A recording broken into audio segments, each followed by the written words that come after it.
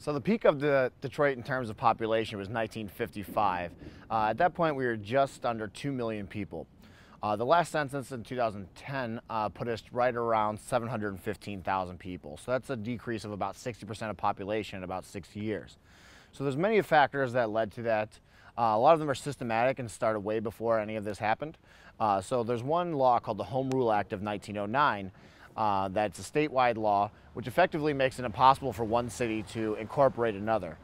So for instance, as New York City grew and Chicago grew, they were able to incorporate some of these smaller towns, which Detroit just was not able to do. So if you actually look at a map of Detroit, you'll see that there's two cities inside of the city of Detroit. There's Hamtramck and then also Highland Park. Also, as the city grew out, it was not able to incorporate some of the suburbs that were in the area. So this led to a very fragmented metropolitan area. Metro Detroit now is made up of over 130 municipalities, over half of which are 5 square miles or smaller. And so that leads to a lot of waste of resources, in my opinion, because that's over 130 mayors and city councils and fire and police and school boards and things like that, where if they could aggregate some of those resources, things might be done a lot more efficiently.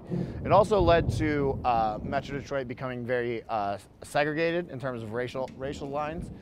So if you look at a city like Livonia, for instance, which is not a small town by any stretch of the imagination, there's right around 100,000 people, but it's 95% white, as compared to a city like Detroit, which is 700,000 people and 85% black. So other factors led to the depopulation, including the greatly efficient freeway system that we have here, which allowed people to, even if their jobs were downtown, to live 40 miles outside the city and still make it to their job in a reasonable amount of time. And so eventually, as the people lived out there, the jobs moved out there with them, and then that led just to more and more depopulation. Also, the returning GIs, coming back from World War II, they were offered low-interest loans for the purchase of homes, but those were not only not offered to African-American soldiers, but also those loans could not be used in integrated neighborhoods. So as Detroit became more and more integrated, there was almost a financial incentive towards the white soldiers or white people of Detroit moving out to the suburbs. So all of these, with a lot of other factors, led to the depopulation that we have today. So all in all, Detroit is now left with about 20 square miles of unused land. For a long time, this was thought as a detriment to the city of Detroit, but since then, or in more modern days, people are starting to think of it as 20 square miles of opportunity. So it's like, what can we do with this land? So there's urban farming, there's all sorts of things. But right now we're in an area that has had a very creative way of using some of this empty land. It's called the Heidelberg Project. So the Heidelberg Project was started back in 1986 by a man named Tyree Guyton. And he grew up in this neighborhood, and he noticed a lot of the houses were becoming very blighted, and a lot of negative things were happening in the area. And so to call attention to the problems, which were largely being ignored both by the city of Detroit and the neighbors, he started painting polka dots on the street and polka dots on homes.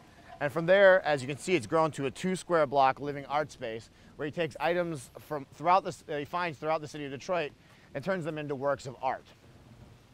So you've got different things. You've got a lot of abstract things like the clocks and this house right here. And then you have some more concrete. One of my favorite pieces is this boat with all the stuffed animals on it. That's actually called Noah's Ark, which is quite apt for this rain that we appear to be getting right now. So we're starting to see a lot more artists move to the city of Detroit. A lot of them are leaving Brooklyn, where the rents have been raised, and coming here to find cheaper rents and cheaper space for them to do their art. So this is actually the house that began it all. It's the polka dot house. This was the childhood home of the artist, and it's still occupied by his family. So there's another artist that occupies this block.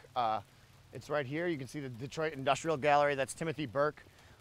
He's a Vietnam War vet, so a lot of his anti-war, and also an addiction counselor, so you'll see a lot of it's anti-drinking and drugs.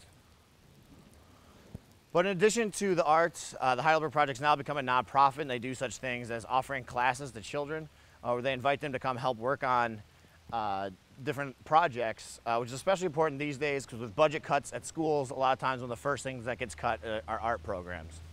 Ernst & Young actually did an environmental impact on the Heidelberg Project in terms of the economy of Detroit and found that it's contributed $3.5 million to the Detroit economy. especially foreign visitors, one of the #1 things that gets asked about when they come here is seeing the Heidelberg Project.